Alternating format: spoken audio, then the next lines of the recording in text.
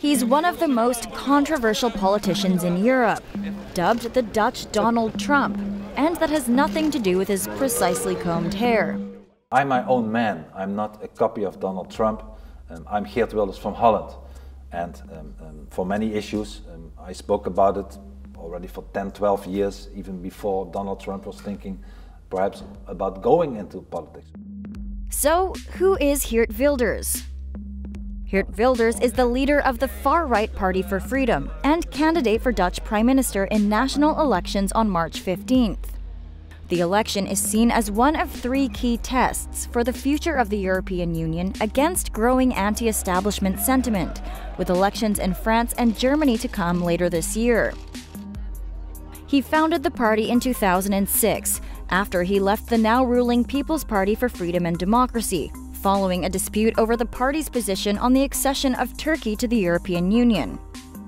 He was recently convicted of inciting discrimination and insulting a minority group, charged over comments he made during a campaign rally in 2014, saying he would, quote, take care of reducing the number of Moroccans in the country.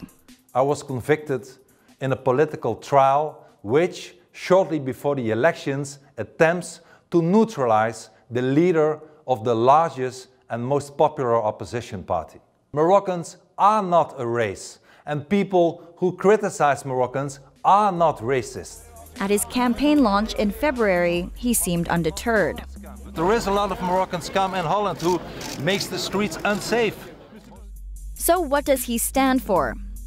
Much of Mr. Wilders' rhetoric has drawn comparisons to Mr. Trump's. People no longer feel represented by all these disconnected politicians, judges and journalists who have been harming our people for so long and make our country weaker instead of stronger. His slogan is a variation of Mr. Trump's Make America Great Again. Make the Netherlands ours again. He's even a prolific tweeter. Mr. Wilders is also a regular contributor to Breitbart News, the right-wing website formerly run by Mr. Trump's chief strategist, Steve Bannon.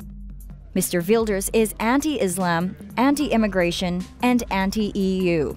He's a close ally of Marine Le Pen's National Front and the right-wing nationalist Alternative for Germany, parties with decisive roles to play in their national elections in May and September.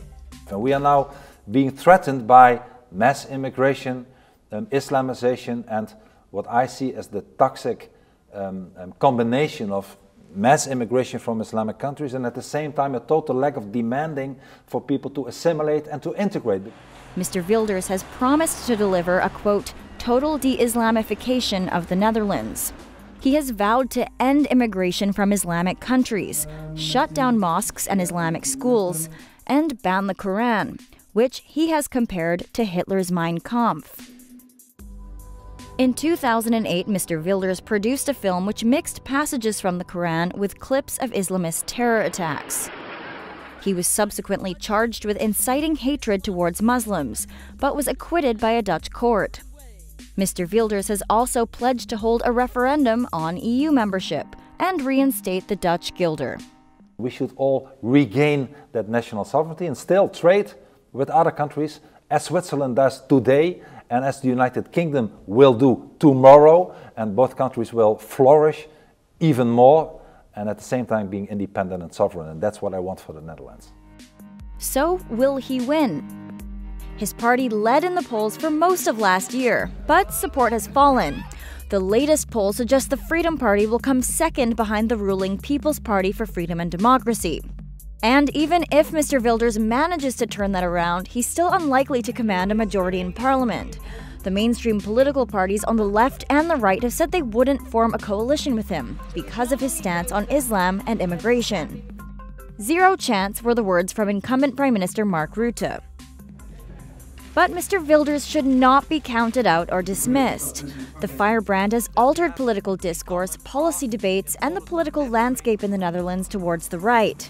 Mr. Rutte has even adopted some of his rhetoric. So regardless of who ends up in power, Geert Wilders will influence Dutch politics, whether he wins and forms a government or not.